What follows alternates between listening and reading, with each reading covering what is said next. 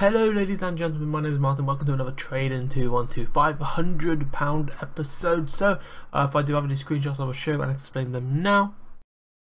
But basically there's literally only about 1 day, so 24 hours, maybe even only half a day since I opened the last trades on the previous episode. So it's getting quite quick. We're doing we're chucking out these episodes as quickly as we can because we're getting as much trading in as possible.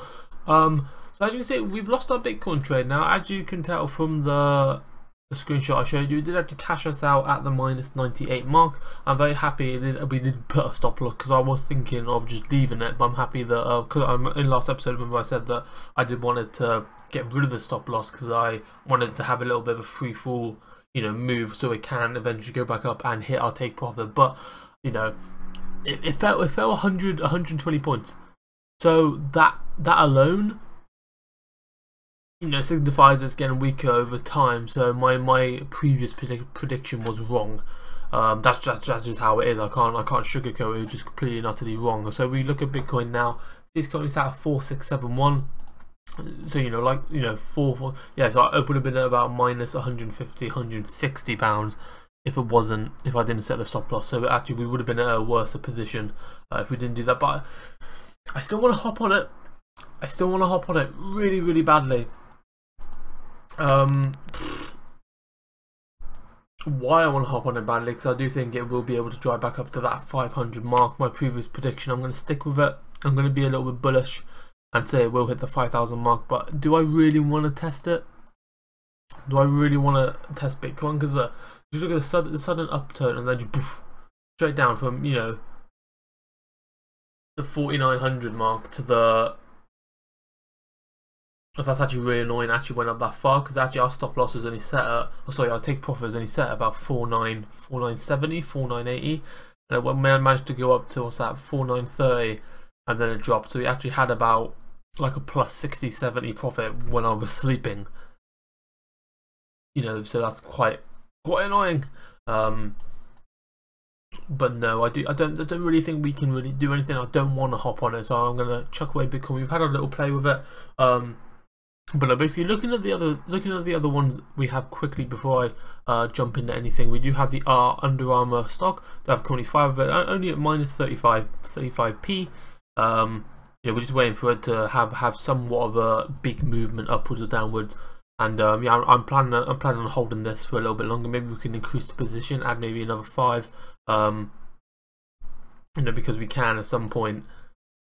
We can add up to 40, so I might add a couple more depending on how we do. But I was looking at the pound to the Canadian dollar, seeing what's doing. It's currently come off the back of a big drop, all the way from 1.62 to 1.61 and a half.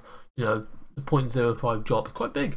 Looking at the RSI, it's currently sat in the middle. So you look at the overbought and oversold. It's currently been a bit overbought, which is good and bad in itself.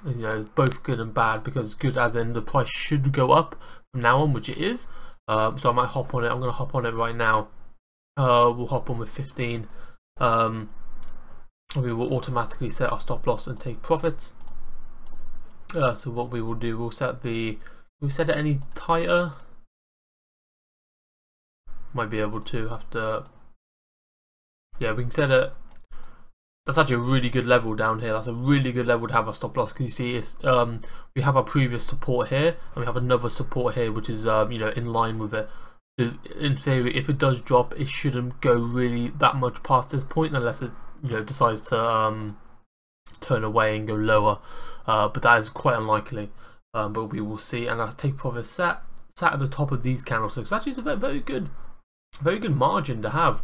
If we go a little bit further out, you can see we have our stop loss set at the support level and our take profit set at the resistance level, which is literally the perfect setup. So I'm very happy with that right now. Hopefully that can do some magic for us. We'll have to wait and see in the future. But yeah, so that's the one trade we're making this episode. But let's have a quick look at this Ripple, the cryptocurrency, this really crazy cryptocurrency. I have no idea about anything of it. We bought 1,000, quantity of 1,000. Currently we're down 20 pounds on it. I decided not to set a stop loss or take profit because I just wanted to ride it, see where it goes, see what happens. Currently it doesn't seem to be in a good position too much. You see, from this position you can't really tell if it's going to go up or down. It's this kind of graph, you can't really read it. The resistance is shown here from this level back here. This doesn't really matter from now on, but yeah, you see, it was at this point here that I decided to buy it. It was like, I think it was around about here I decided to buy it. But it's been in the negatives literally the whole time I've held the trade. So yeah, we'll just wait and see about that. But so we have 3 trades, currently 78% margin. Obviously that Bitcoin trade that I showed you earlier, not really going too well for us. Let's close all these ones. Having a look at oil. Oil is like the oil market. Currently it's at 47. I'm sure it's $47 to the barrel. And we obviously know it wasn't a bit of a hard spot. Currently it was trading at $45 to the barrel, which is a little bit yeah, currently a bit of an uptrend, bit of a decent uptrend. You might be able to follow it. It's actually like a lot. We could be seeing a bit of a downtrend now, because look at the RSI. It's currently at the top. Last time the RSI hit the top, it did fall a little bit. It is currently still overbought, 70 to 30, and it's actually gone out of the Bollinger Bands. So in my eyes, this is really the place to sell. Yeah, this is quite a good place to sell, and then it goes in line with this trade. We want the pound to get stronger against the Canadian dollar, and if the oil market drops, we know Canada as a whole, its biggest investor is the oil market.